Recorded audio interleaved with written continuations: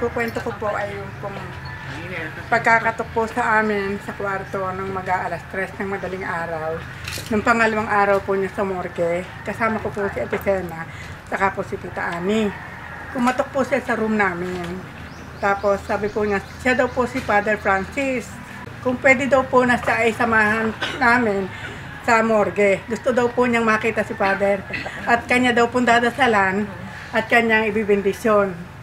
Tapos ako po ang na ako na po ang sasama dahil si Ate Sena po at saka si Tita Ana ay medyo Ngayon po, nung sinamahan ko po siya, nangunguna-nguna po siya sa akin. Sabi po niya, ako yung best friend ni Father, ako ang hingahan niya ng samahan loob, ako ang kanyang kaibigang matalik. Tapos nagtaka po ako dahil bakit po kami nakarating doon at ang dinaanan po namin, may mga damo, talahib.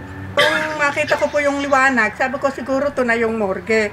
Nakita ko po yung kwarto niya, nakahiga po si Father, nakalawit po yung kanyang ulo sa pinakalamesa, saka ano po yung tabla, tapos nakita ko po yung mga gunting. Tapos nung dinasalan po niya, bakit po ito ay may sumasagot sa likod sa kanya pong panalangin, pero wala po siyang kasama. So nung matapos na po yung prayer, sabi niya sa akin, Tia, tayo na.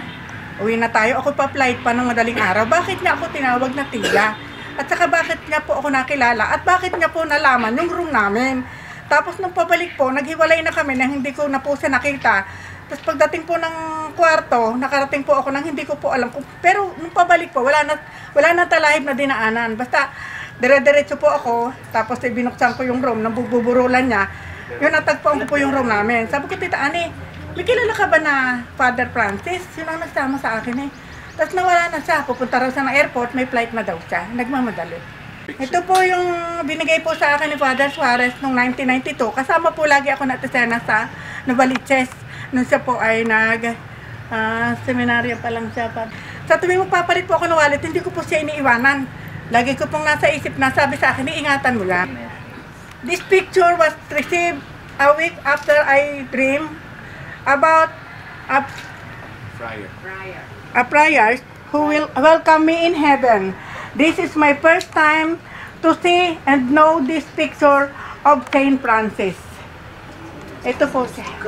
1992. 1992. 28 years na po palang hawak ko to.